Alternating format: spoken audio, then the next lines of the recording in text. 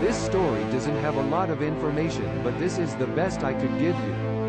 My mom told me about her story with Bar-Jonah. Although it isn't horrific, it is still crazy considering the background information, which I will get to later.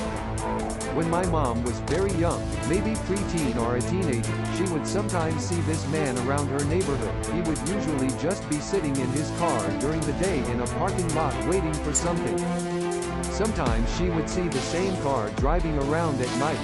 One time she was walking home with her sister and noticed a car following her. When they slowed down, it slowed down, and when they sped up, it sped up. It was obvious they were being followed, so they started to get suspicious and stopped. So did the car. They made a plan on 3 they would run for their house, so that is exactly what they did, and they got there safely. Now the person in the car could have been anyone, but my mom said it was Bar-Jonah considering it was the same car. Another experience was when she was in the alleyway by her house. She could see someone digging a hole. This was very suspicious to her, considering it was late and dark, but she also noticed that there were these white things by the man. Now looking back on, she thinks it was someone's bone. My mom didn't report to the police, but her 2 sisters did and went through questioning. My mom left because she was sent away by her mom. She wasn't around to find out that Bar-Jonah was caught for murder.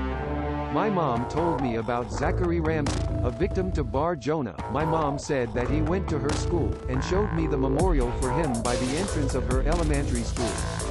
Now that my mom knows who he really was, she suspects that when he was in his car during the day, he wasn't just waiting around for no reason, but waiting for the preschoolers to get out of school and stray away from the group. My mom mostly thinks that because the preschool was only a block away from where he was waiting. Nathaniel Bar-Jonah was a child molester, serial killer, and suspected cannibal. He was rumored to have chopped up kids and eat them or served them in a stew to the neighbors. He was imprisoned for murder and child molestation.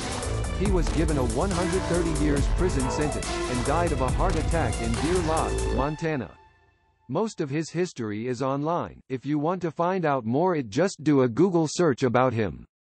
This content was provided by angelotricarico.com.